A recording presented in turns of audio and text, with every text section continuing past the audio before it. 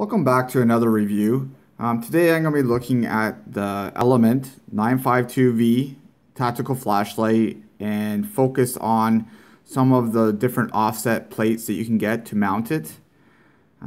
So quickly, I know there's been reviews of this flashlight in the past. I'm just going to go over some of just the basic features of it so that you get a better understanding of that, and then we'll take a closer look at some of the mounts that you can get with it. So what I have in the camera view right now is this is the original base plate that it came with. It's a quick lever. Comes with that already attached to it. Comes with an Allen key. Comes with a pressure switch, and it comes with the flashlight itself. So I already have it all disattached right now because I wanted to show some of the other mounts. Alright, so this flashlight is pretty basic. It is for airsoft. This is a replica of a Surefire. As you can tell, it says white and IR. This does not have IR capability, but it does have some pretty cool features, and it's pretty bright. For airsoft flashlight, I find that Element products, their flashlights are pretty good. So at the back here, we got pressure switch, thumb switch. Lets you turn it on. As mentioned, comes with pressure switch, and if you saw my previous video about I was having a problem getting this off, it's because the originals used to be able to unscrew them. This one just plugs in. I like that. If you're having problems with getting that off, just grip it really hard and pull as hard as you can. Make sure it's not on the rifle when you do that, and plug it back in and do that a couple times in and out just to loosen it up, because now I can get mine unattached, no issues.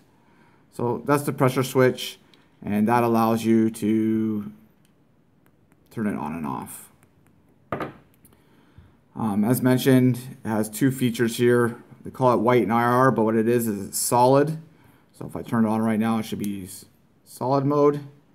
Turn it off, and then you pull this ring out and twist it, and now it should be strobe. So it's got those two modes. So basic flashlight. Something else I want to touch on is that when you get this in the packaging, this Surefire logo will be like not as bright as it looks right now. It's because they put like I don't know if it's Sharpie, but a black marker over it just to hide it. So for example, on this base plate right now, you can see there is a logo underneath there, but you can't really read it.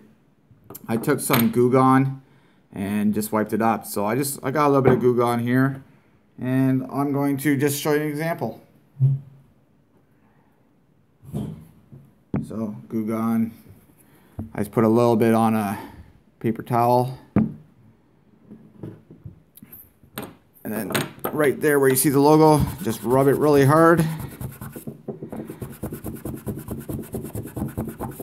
As you can see, whatever they put on there is coming off, and the logo is starting to appear better.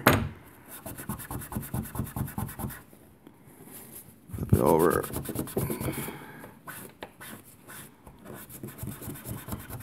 So you have to do that for a little bit, but as you can see, just doing a little bit just there, you can see that the logo is starting to appear more. So I think that's a pretty cool feature, even though this is a replica. It's not a real Surefire, but you know, every little detail counts. So I was happy with that. So as mentioned, I wanted to take a closer look at some of the mounts. I've tried different ones. So this one here is the EX289. It's a tactical offset mount, scout mount they call it. It's just basic. When it comes in the packaging, it won't be all scraped up like this. I was having an issue with my Mad Bull rail being oversized, and I can just show that that was an issue of the rail itself and not of this piece. You can see this slides on perfect. This is this is actually from a gun store, so this is actually to spec. So this one, like I said, just a basic scout mount. Attach it to your rifle, and then you got the angle, so that brings it closer into the rifle, And also because of the type of rail I had, I wanted my flashlight up a little bit further so I didn't get that shadow from the barrel. So I started with this and I was like, I like it. I tried to order a different one off of eBay. It didn't come, so I went through eHobby Asia and I bought this one. I like dealing with them. They send their packages registered, so I'm always guaranteed to get it. So that was the first one that I bought. You can get it in tan and other colors. It's made of aluminum, 55 millimeters long. And it works with other flashlights as well. So this is I have the 952V. It also works with the 951 and the 961. For some strange reason, they don't say that it works with the 952V, but all three of those flashlights use the same mount. So that was one type of mount. And then I finally said, okay, I don't like that. I want the quick detach, which the original had, which I really didn't like this one because it's a little bit bulky and it's straight. It's on the side. It was getting in the way of my hand. So I got this one. And this one is the EX327. This is all made by Element. This one here is got the LaRue quick detach lever on it. These all come with screws in them, and I will get into that a little bit closer in a little bit here. One thing that I was a little bit surprised about, they all come with an Allen key, but it didn't come with the wrench. Fortunately, since I had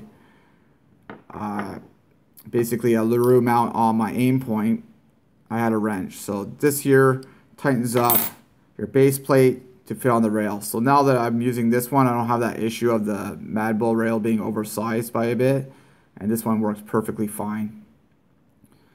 So yeah, very lightweight, aluminum again, 55 millimeters, comes in black, tan. I think those are the two primary colors that they do for just their items. So as mentioned, they all come with screws, and just so people know, each set of screws is actually different for each mounting plate. So the original mounting plate has a very short screw. So if you like take it apart and then you try to reuse the same screws with one of these plates, it's not going to work. It's too short. Just so you can see, this one's a little bit longer. So you need to use the ones that come with the plate and you'll be fine then. So just wanted to note that.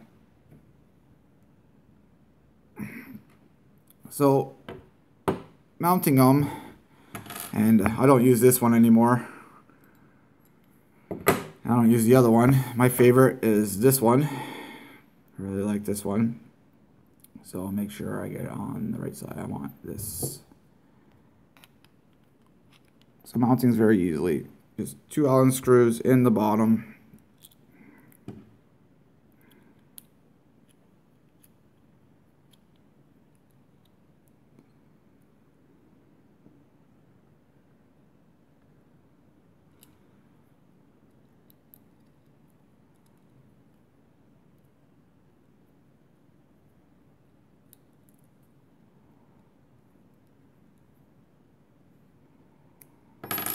So they're very easy to attach, doesn't take that long.